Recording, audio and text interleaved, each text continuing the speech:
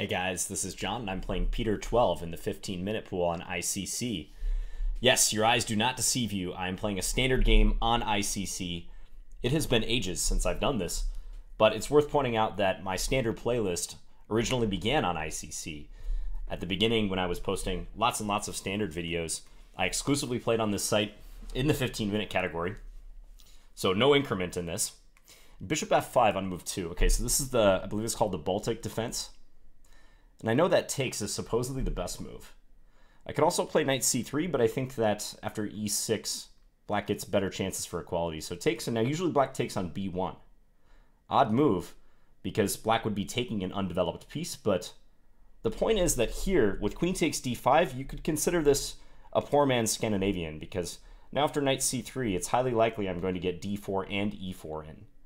This is not a good development for black when white is able to establish those two pawns side by side. Even in the Scandinavian, when you're taking out the e-pawn, white doesn't manage to do that. So I'm already very happy with the result of this opening. It's not losing yet for black by any means, but it could be uncomfortable for my opponent. So let's figure out how I want to proceed. Developing moves here, bishop c4, knight f3 come to mind. Bishop c4 is the move my eye is going towards immediately, just because queen b3 could be a potential follow-up, creating a queen-bishop battery against f7, attacking b7. But I kind of like knight f3 as well. I wonder if I'll be able to play h4 even and try to harass this bishop. I could try h4 right now, but I don't know. Knight f3, knight f6, let's say. If e5, there's knight d5. Maybe queen b3 there. Okay, that's not so convincing. I could try to shove the pawn into e6. There's also even f4 to consider. f4 threatening f5. Black will probably play e6.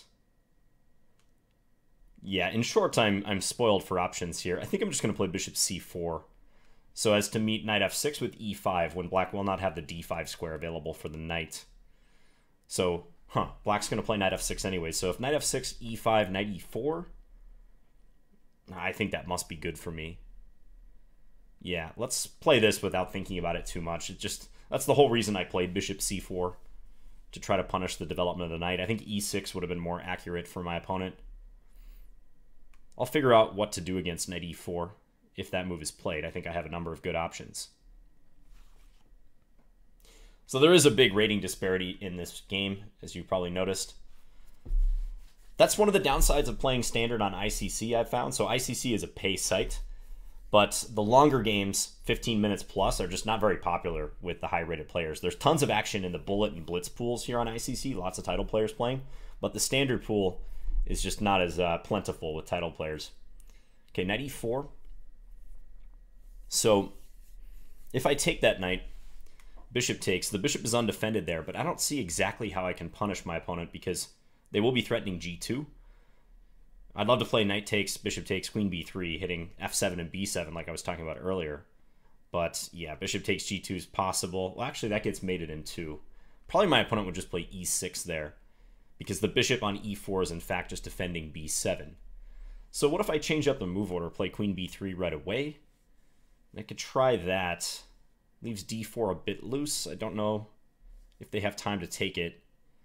I take on b7, but they take f2. Nah, I'm not liking that. So likely I'll deal with this knight right away. Either take it, I'm even thinking about moving this knight away, because if black was not able to play knight takes c3 on the next move, I could play f3 and trap their piece. So a move like knight ce2 comes to mind here. Odd looking move, but it would threaten f3. I could also just develop, like knight f3 or knight ge2.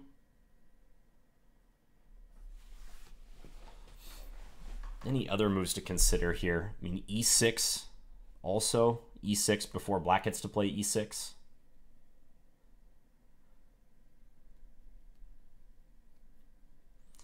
Just looking at knight ce2 again. Knight ce2, and black might have to play h6.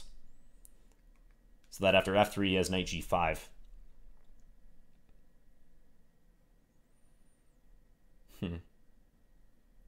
Yeah, then I get a knight f4, maybe followed by e6. That definitely looks sketchy for black. Okay, let's try this move. It's odd. It looks awkward to play this. You know, I take away this square from my knight. I'm moving a piece backwards. But I have in mind this very concrete threat. And I'm curious how black is going to respond to it.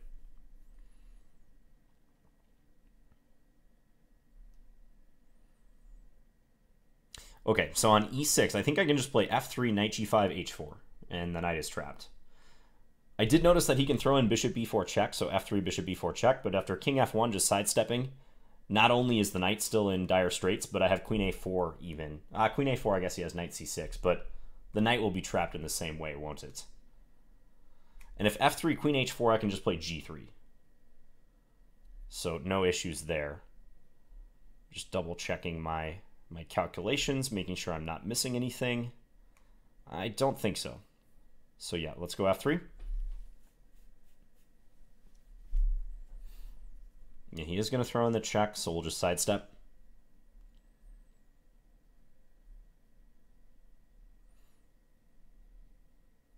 My pawn's controlling the f6 square, so he can't play queen f6.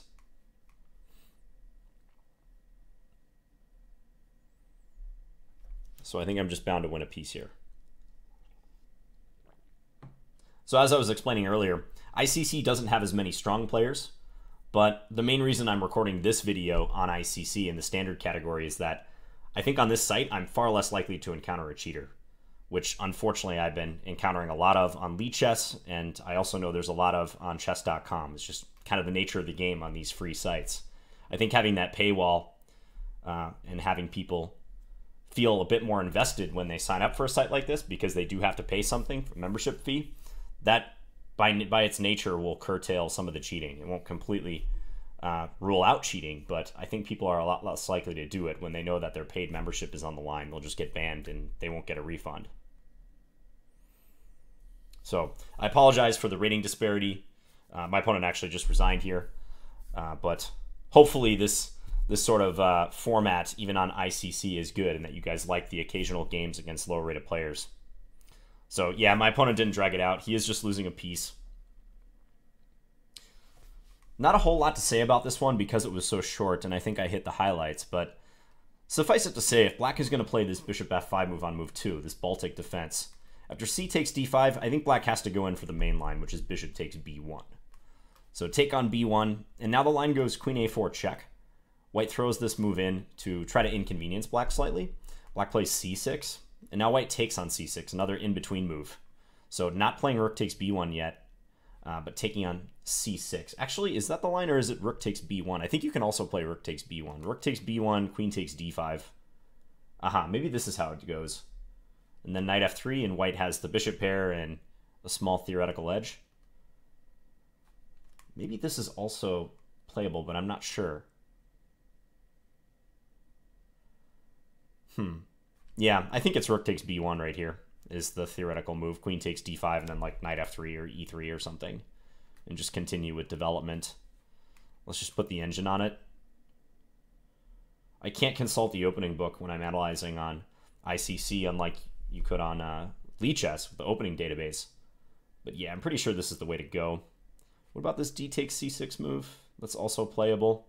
Note that if black throws in b5, trying to save their bishop after queen takes b5 and then the bishop retreats somewhere, white will have c7 with check, discovered check. That's devastating, so black can't consider that. So if you're going to play this Baltic defense, got to take on b1. And if rook takes b1 other than queen a4 check, then queen takes d5. This is a bit better version than what black got in the game. Actually, a lot better, because I don't have a knight that can come to c3, so it's going to be harder to kick out the queen. Also, black is threatening queen takes a2. Even here, white might be better, but it's not nearly as clear as it is in the game. After queen takes d5 as played, knight c3, queen moves away. Maybe queen a5 creates a few more problems, because here I can't play e4 due to bishop takes e4, but still, like I was saying in the game, I think this is a poor man's Scandinavian. It really feels like white will eventually get e4 and bishop d2 to oppose the queen. If you're going to play this way with the pawn coming to d5, I think it's critical to be able to knock out the e pawn rather than the c pawn. You know, if I can draw a parallel, that's why against c4 on move 1, you very rarely see any good player play d5, the Scandinavian-like move, because after take and take, it's going to be the same issue. Knight c3, queen's going to move away, and white is just so likely to be able to establish those two pawns in the center. So be mindful of that d5 push. And, you know, in the Scandinavian, that's the reason why it works out so well, is that you're taking out the e-pawn. White only has one central pawn left as opposed to two. So as played, probably only a couple things of interest here. It's just up for debate how I should proceed at this point. I chose bishop c4, but any logical move is good here for white. Knight f3. The computer likes queen b3, which attacks this pawn on b7. That does make good sense with black's bishop having been diverted from the defense of the b7 pawn. F4 also crossed my mind, trying to go here. So bishop c4, and then he played the provocative move, knight f6. e5 is interesting. That's an interesting suggestion of the computer. You can see it's already giving +1 for white. But yeah, sometimes you see this e5 counterstrike against the pawns here and here. I wonder if takes and take here, king takes, does black have compensation for the pawn? Knight c6. I can't castle. Black is ready to castle queenside with check. This pawn's a bit fragile. Yeah, maybe. Maybe it's something. I think given the opening, this would be a relatively good outcome for black. I mean, it could be a lot worse. So, maybe that's one reason why knight f3 could be more accurate than bishop c4. But I think even in the case of bishop c4, e5, I probably have good options here. Like, yeah, I could play knight f3 at this stage. Black does get to take out one of my center pawns, but white has a nice lead in development. So bishop c4, knight f6. I go ahead and play e5. Yeah, if we compare it to this line, where if I had played knight f3, knight f6, e5, now knight d5 is more likely to be played. I don't have a bishop on c4. So my thinking was black wouldn't want to do this, because now I get to play this way. So e5. If black had played knight fd7, I think there's a very good chance I would have played e6. Computer also likes it, yeah. Get this capture, and now it's going to be difficult for black to ever castle kingside, as my bishop is just such a monster on this a2, g8 diagonal. So knight e4. Yeah, now here's probably the most interesting moment of the game. I got creative with knight ce2. I mean, even as I played this, I felt like objectively it may not be the best move, but I was genuinely curious how my opponent was going to respond and whether they would fully appreciate this f3 threat. The engine again wants to play this e6 move. Yeah, it's pretty disruptive. Just setting this up. Yeah, and here I don't even have to take it, actually. That's a good point that the computer's making. I can play knight f3 and try to stick the knight in on e5. These pawns are so bad for black. Even if I don't recover the pawn right away, I'm going to have tremendous compensation. Yeah, this is already almost decisive. Yeah, e6. Objectively, that looks better. I was considering a few different lines. I was looking at queen b3, but queen takes d4. I didn't want to have to calculate that. Yeah, knight e2 looks normal, knight f3. But I like e6 in hindsight. So on knight ce2, how should black react? Okay, the computer is actually saying e6. Is there something I missed? Okay, now it changed its mind to knight c6.